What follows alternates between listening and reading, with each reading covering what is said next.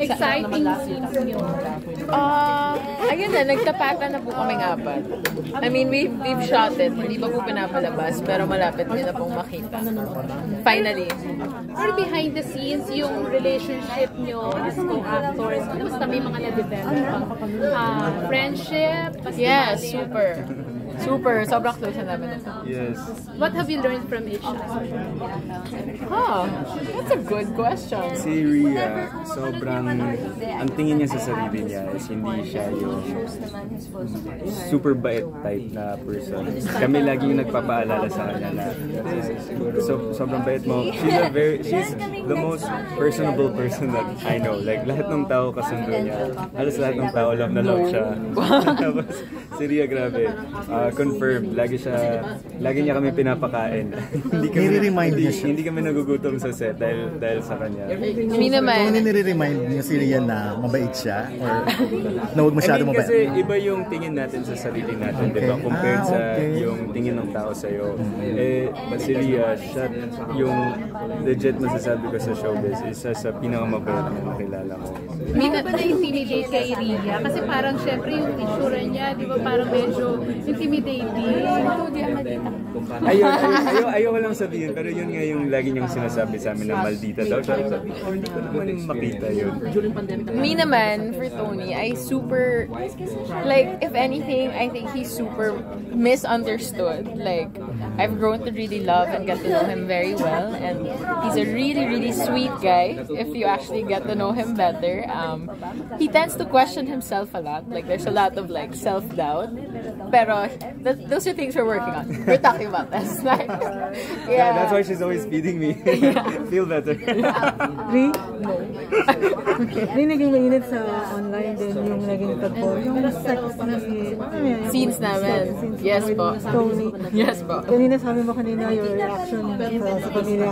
May we get yung reaction naman ni Zanjoe na panood pero I think hindi po niya talaga pinanood. Okay lang yan. Parang, I feel like everybody has a different way to deal with scenes like that. Kasi ako rin yung nasa position, parang pipiliin ko na lang wag panoorin para hindi ko na Don't torture yourself. Oo, yung bakit ba? Okay na yun. Basta alam niya nangyayari yung mga ganong scenes. And when we do shoots, sinasabi ko, nakuha na namin. Like, ganon. Mahirap ba para sa isang Rhea tayo din na gawin yung ganong mga scenes? I feel like dahil si Tony yung kasama ko, it's not that hard. Yung sobrang komportable ko na sa kanya. Yung tipong siya na yata yung naiilang kasi kaya kong... My God, Rhea. Like, yeah. Ayun, yung reaction naman na before kasi dinescribe ka ni Rhea as very gentleman. I mean, that feels nice na comfortable yung co-actor ko sa mga ganun scenes. We really need that kind of dynamic together to make the scene work, diba? So, ang hirap naman nun kung hindi kami komportable sa isa't isa, hindi kami nagkakasundo. So, ayun. Does it help na single ka to? Well, it's not affecting Rhea naman, so I don't think that's an issue. What I mean is, kung meron ka bang relationship ngayon, mas mahirap para sa'yo gumawa ng mga sexy scenes with Rhea? No, I don't think so.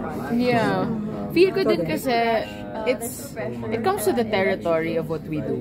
Tsaka alam naman po namin pagpasok namin sa show na to na medyo may ganong nature din. And I mean, we're actors. This isn't real life. True. We go onto the set. We can't bring what's real life into these characters. We have to create a world for these characters na hindi kami connected doon. Kasi we would be portraying ourselves, not Lucas and Melinda. Sabi ni Rhea, hindi na siya naiilang na she can take off her clothes in front of you para maganyan ba? Hindi naman, nakaano pa rin naman po. Hindi naman po totally, oh my gosh. How do you feel that she trusts you that much? I think what me and Rhea have kasi is pag ganun na scenes, we found like a safe zone, a safe space within with each other. So that's just nice na alam mo yung partner nyo sa eksena like has your back, kumbaga, na you can feel completely completely safe, and na you guys will both win in that scene together. Diba? Collaboration, gano'n. Ano sa tingin mo, Tony, yung characteristic mo na nakita ni Rhea kung bakit ganun siya katiwala sa'yo? Alam mo, kasi ito nga din yung problema namin kasi may pagka-baby boy ako. Kaya siguro, lagi akong nilibaby ng mga tao. Ibang baby boy. Yun yung problema ko. Kasi si Lucas, hindi siya baby boy. So, yun din yung issue namin. So ngayon wala pa talagang nagbe-baby sa'yo in real life? Wala. Kami, sa ako, set. binibaby ko sa sarili ko. Pero yun din ba nakikita mo sa kanya na may pagka-baby boy? You know what? What I see in him kasi, sobrang honest kasi ng Tony. Tsaka he can read. Yung parang, he's not afraid to ask questions. And hindi siya takot na i-point out yung mga bagay-bagay na nakikita niya. And I think that's something that I personally appreciate. Kasi diba, wag tayo magplastikan. Dun kasi totoo. And I think that's him. Yung lahat ng nasa isip niya, kahit na minsan unfiltered, kaya din sabihin. And it takes guts to be like that, di ba? Yung parang, I mean, we're so sensitive din, di ba? Kasi Usually, hindi siya dito lumaki, ibang orientation din. And I really appreciate that. Okay, hindi yung nagiging issue sa... Not at all. Okay. I'd rather you be honest with me than you lie to my face and then behind me pala kung ano-ano sinasabi mo, di ba? Klaruhin lang natin na hindi pinapanood ni Zanjoe yung scene, pero hindi siya issue. Hindi naging, Hindi po. Never naging I issue don't know sa if inyo. he's seen it. Hindi namin pinag-uusapan, basically. Hindi mo kinikwento or... Parang kasi I really just put myself in his shoes. Kung kunwari, ako yung, you know what I mean? Iba yata ang babae mag-react. Ba? Iba yata ang babae mag-react. Kaya mas... Hindi, pero yun nga, sneaky, so hindi ko na lang po siya ino-oblige na ayoko nang isipin niya, so wag na lang natin, hindi ko lang tinatanong. So aside from Tony, may mga nakikita ka pa na guy na pwedeng makapartner since you guys are open for sexy scene na rin eh. Meron ba? Oh my God. Parang na iba na image. Parang Hindi, okay lang, isa-isa lang muna tayo. Parang binagong Kasi image muna natin bigla. mamaya. Kay Lucas muna si Melinda. Kay Lucas muna. Kay Lucas muna. May kaagaw na nga ako. Iba pa yung Baka lang since si Zanjoe parang okay naman din siya na reaction. Hindi naman po. I wanna take it a project at a time. Kung i-require yun ng project, pag-iisipan ko po. Pero, hindi para yun na yung maging track ng career ko. I'm very happy being a character actress. I'm very happy portraying characters na pwedeng safe, pwedeng hindi. So kung kailangan ng character ko po ng ganun, willing naman po ako. As long as it's within the bounds of my comfortability. Pero si Tony ba, nagre-reach out ka kay Zanjoe? Or are you friends ba? Para... No, I haven't had the opportunity to really talk to Zanjoe. I don't think we've ever worked together then, but I think if we ever see each other, I think there wouldn't be You know, alam ni Zina, parang sa taping, safe space ko rin si Tony na siya parati kong kasama. I mean, lahat ng eksena namin kami halos magkasama. So, he understands. I mean, he's also an actor. So, gets niya na yun. Nag-visit na ba siya sa TV? Hindi po. Parang medyo rat-rat din po kasi kami sa taping ngayon. Yung wala kaming hinga. So, kung may visitors, hindi namin ma-entertain. And Ray, are you open to work with Zanjoe? I mean, right now, we're still enjoying, I think, outside of it. So, I don't know. If we get there, we'll get there. Si kanina parang, Rhea sabi mo kanina, si Tulot, Rhea sabi mo kanina si Tony is misunderstood. As far as you know him, paano mo i-defend si Tony sa mga hindi nakakakilala sa kanya na ang tingin, di ba may mga negative issues sa kanya? From your own point of view.